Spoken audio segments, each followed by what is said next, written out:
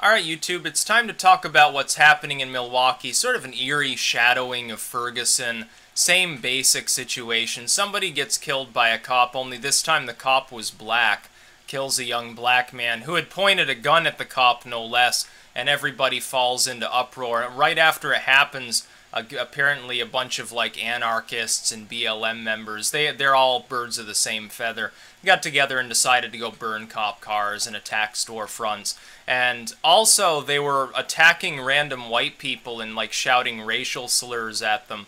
And I wonder if we're going to hear Obama denounce this horrible racist violence. I'm gonna wait. There are plenty of crickets outside right now, and they'll be singing for the next 10,000 years before somebody like Obama, race baiter as he is, an opportunist, a corporate shill, who uses these events to push his political agenda, before he'll actually say anything about anybody who's not white being racist. Unless it's like George Zimmerman, who is like a white Hispanic, which is a term that the liberals called racist itself before that trial, and then they took it upon themselves to take the term and start using it frequently. And it was really very funny to me. What's happening in Milwaukee, though, is difficult for me, as with all riots that break out from police shootings. Because as a libertarian, I don't believe in militarized police. I don't believe that police should randomly follow people around and try to harass them. I don't believe they should beat people. I don't believe they should be armed like soldiers. I don't believe that their power is unlimited. I don't believe in civil asset forfeiture or any of these other things, or no-knock raids, or warrantless searches, DUI checkpoints. I don't believe in any of these things because they're all unconstitutional. I think that oftentimes large metropolitan police forces, not like small town forces generally, or your local sheriff in your 5 hometown, but metropolitan police forces in the big cities are extremely corrupt. It's like machine politics, like Tammany Hall, only 10 times worse. So on that token, I can see why people would get tired of them.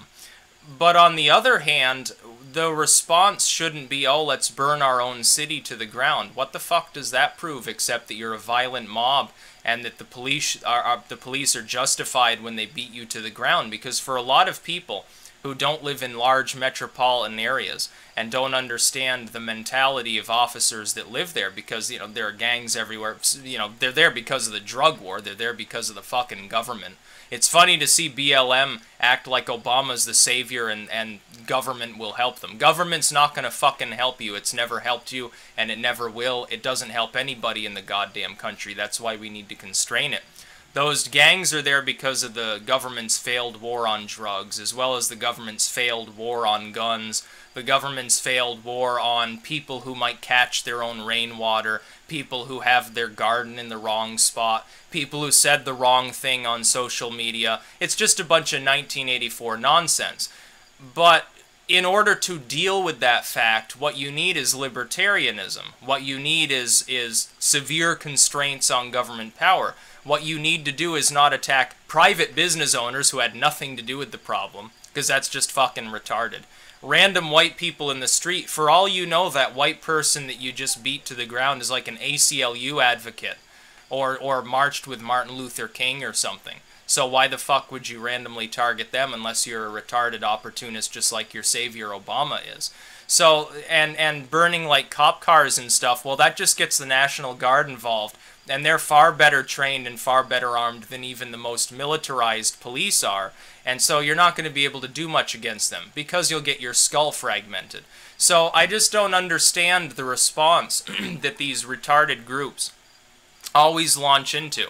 It always starts off the same, though. Some idiot on social media goads a bunch of people into going looting and shooting so that they can go grab more weave or whatever, or free liquor or something like that. And then the situation devolves from there. And the sad part is, the people in that community that are being troubled by the militarized police that want reform, they never get it, because all the nation sees on TV are a bunch of people looting and shooting and raping and pillaging like a barbarian horde circa the Dark Ages, and they see the police standing there, and they see the police standing there as brave, by comparison, as brave and lawful and orderly. Now, I'm not taken in by that sort of propagandist imagery that gets shown any more than I am the sort of propaganda that says, oh, BLM has a point, we should listen to Black Lives Matter, maybe we should pay reparations even though nobody today owned a fucking slave.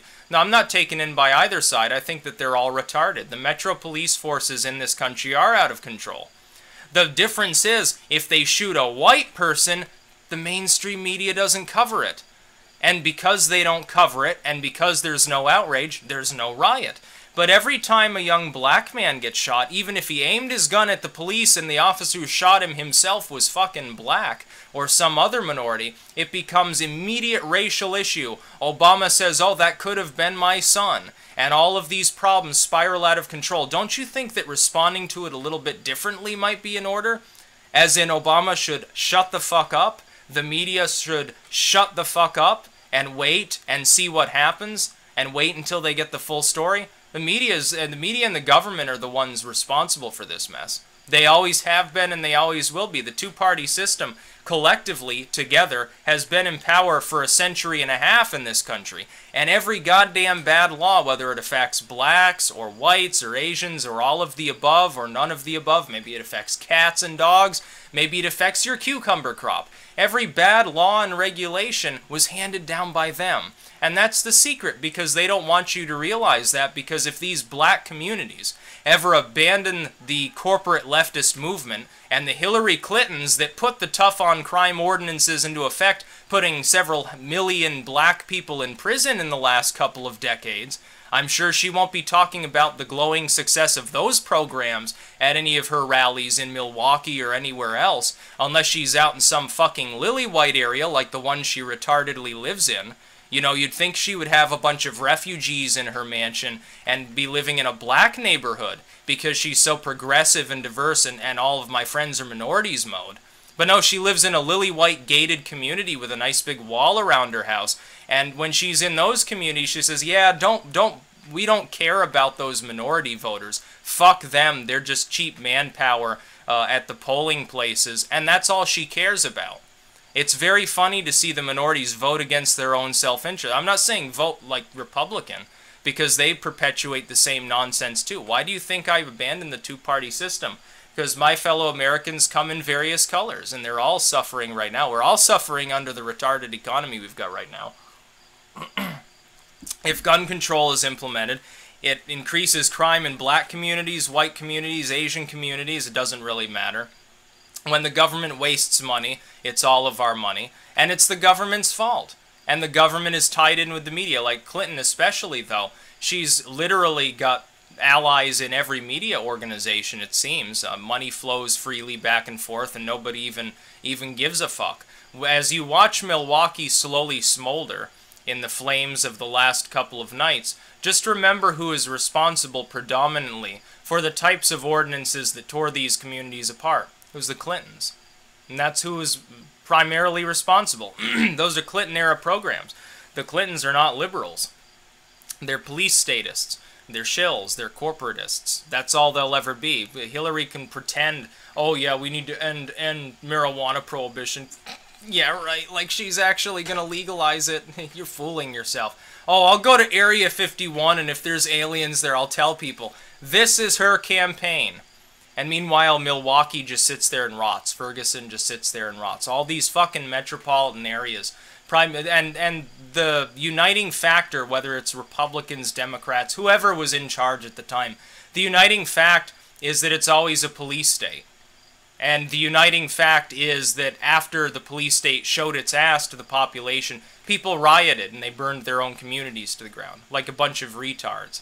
So yeah, I don't have that much sympathy for either side. I don't have sympathy for the dude who was shot because he fucking tried to shoot the police officer. I don't have sympathy for the police in Milwaukee because the police in Milwaukee are idiots. I don't have sympathy for BLM because BLM are idiots. I certainly don't have sympathy for the government. I've got no sympathy left to give for these people. It's just a self-perpetuating cycle of bullshit, really, is what it is.